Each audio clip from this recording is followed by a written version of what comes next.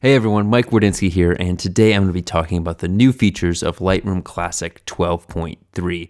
Adobe made some pretty big changes to Lightroom, and I thought I would take some time to go over some of these changes and show you how you can implement them into your workflow. But before we get started, don't forget to check out naturemike.com for some great in-field workshops, how-to articles, and private post-processing lessons. Okay, so let's get started.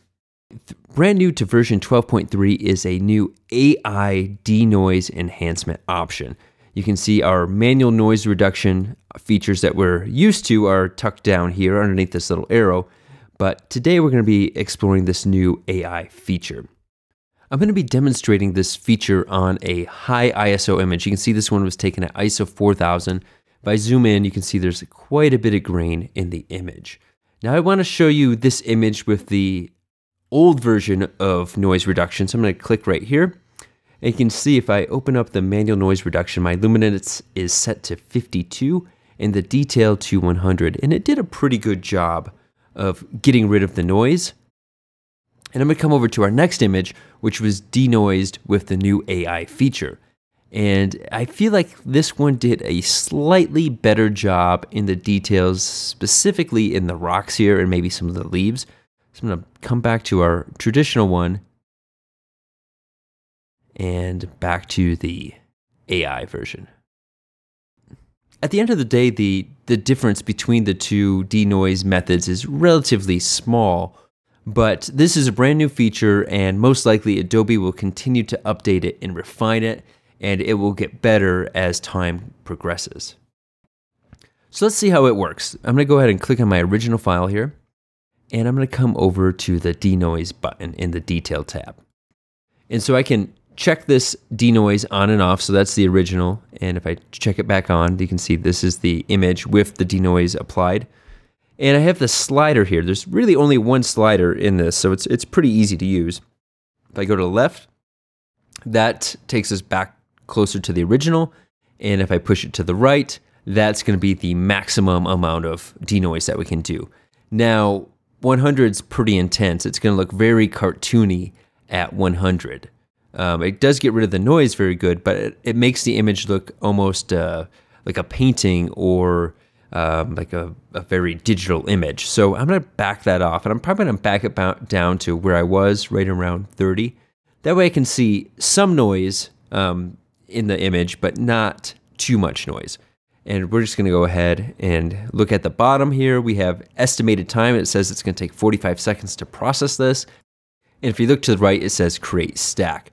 The reason this is here is because you're not editing the original RAW file. What's going to happen is Adobe's going to create a new DNG file, which is still a RAW. It's just no longer going to be your camera's native RAW file. And if you check create stack, what that will do is it's going to stack the DNG file with the original RAW file. I'm just going to leave that unchecked for now, and I'm going to go ahead and hit Enhance. Now on the left-hand side, you'll see this progress bar moving. It's going to take about 45 seconds, so I'm going to go ahead and fast forward the video. Okay, our new file is loaded, and if you look at the file name right here, you can see that enhanced-nr-3.dng was added to the original file name. The reason it says -3 is because I've already played around with this a little bit, so I've already had a few. So by default, that would just be enhanced-nr. So here's our original file once more, and here's our new one with the noise reduction added. And if I look at some of these other photos, this is one done with 50% noise reduction, and coming over, we got 70% noise reduction. And again, you can see that this is getting a little cartoony, but it did get rid of all the noise. So this is a little bit of a personal preference, how much noise you want. But again, I typically like to have some noise in the photo so it doesn't look too smooth or too fake. Another highly useful new feature of Lightroom 12.3 is the ability to add curves to a mask. So I've got my mask here. If I just click on this and choose my linear gradient, and I'll just draw from the bottom up, you'll notice down here I have access to the tone curve. And I can just add a nice S-curve here with emphasis on the darks. I'm going to bring the darks down and maybe pop the whites just a little bit. and that's going to emphasize the light coming through the wave here. I'm going to add a second one, and this time I'm just going to hit the M key. That's the keyboard shortcut for the linear gradient. I'll bring that in, and again, darken the blacks. Maybe pop the whites a little bit. I'm going to bring that down even a little bit more, and maybe even darken the blacks. Oops. Added another point. Okay. Maybe something like that. And I'm going to actually feather this out to like that. Now I want to emphasize the center of the wave a little bit, so I'll go ahead and add another mask, this time a radial gradient. I'll draw a little oval here, and this time I'm going to pop the whites, and I'll pull the blacks down just a tiny bit. And then I can move this around, maybe just like that. And I can turn this layer on and off just by hitting the eye icon, and I can turn all of the mask on and off by clicking. So there's the before, and here's the after.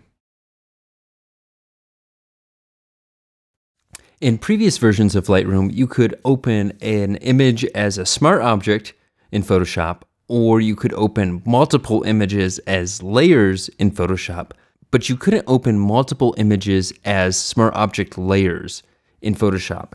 In version 12.3, you can now open up multiple images as smart object layers in Photoshop. This is going to be really useful for folks who do compositing and want the best non-destructive workflow possible. So to demonstrate this just real quickly, I've got two images here. I've got a dark image and a lighter one which has the sky blown out a little bit. And I've already done some minor adjustments. If I want to blend these two together, all I have to do is select the first one and command click or control click on a PC to select the second. And then I'll control click on a Mac or right click on a PC on either image and choose Edit In, and then Open as Smart Object Layers in Photoshop. Okay, so here we are in Photoshop, and you can see I've got two layers in the same Photoshop document. And if you look right here, you'll notice I've got this little paper icon. That means it's a smart object. And if I double click here, it's gonna open up Camera Raw, and you'll notice that my sliders are in the same position that they were in Lightroom. So I can effectively edit a RAW file while being in Photoshop. You notice I can move my sliders and they have real-time effects. So this is really nice because if you get in Photoshop and you're doing some blending and you decide that you want to make some adjustments to the RAW, you still have access here. I'm not going to do anything right now. I'm just going to go ahead and hit OK. And now to demonstrate just a quick blending, I'm going to add a layer mask here, and I'll choose my brush by hitting the B key, and I'll change it to 100% opacity. And so I got my bright layer on top, dark layer on the bottom, and so I'm just gonna brush in the dark layer right here. So just by painting black onto the mask, I'm painting in that darker sky. I'm just gonna feather it like that. So there you go, that was just a quick down and dirty example, but I highly recommend opening images as smart objects. That way you have the best non-destructive workflow possible. In the latest version of Lightroom, Adobe added a few portrait masking options as well. So I'm going to open up this ridiculous photo in the Develop module. I'm going to head over to the masking options, and I'm going to choose person number 1. And you can see right now it's set to entire person. I'm going to uncheck that. The new features in this dialog are facial hair and clothes. And you can see it does a pretty good job. We've got a couple of areas where it's bleeding into the skin, where there's no facial hair. On the cheeks and down here. Also, it missed a little bit of the shoulder between the fingers for the clothes, but all in all, it did a pretty good job. So for right now, I'm going to uncheck clothes, and I'm going to do my facial hair and maybe the eyebrows as well. So I can check both of those and hit Create Mask. And so now you can see our mask is created, and I'm just going to do something ridiculous. Maybe I'll take the tint to blue, or the temperature to blue and the tint towards magenta, and basically give myself some nice purple eyebrows and beard. Now, again, this mask wasn't perfect, but that's okay. We can always refine it. So I can here we have our mask. I can come down to subtract, and I'm going to choose the brush. Make sure my flow's up pretty high and the feather's also high. And I'm just going to take the brush here and just kind of brush out the areas where the purple shouldn't be.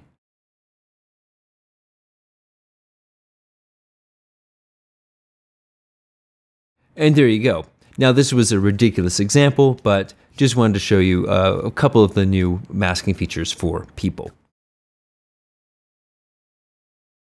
Also new in version 12.3 is the addition of the eye icons in the develop module. Now these are very similar to the toggle icons that used to be here, except you can't keep them off. They basically turn back on as soon as you let go of the mouse.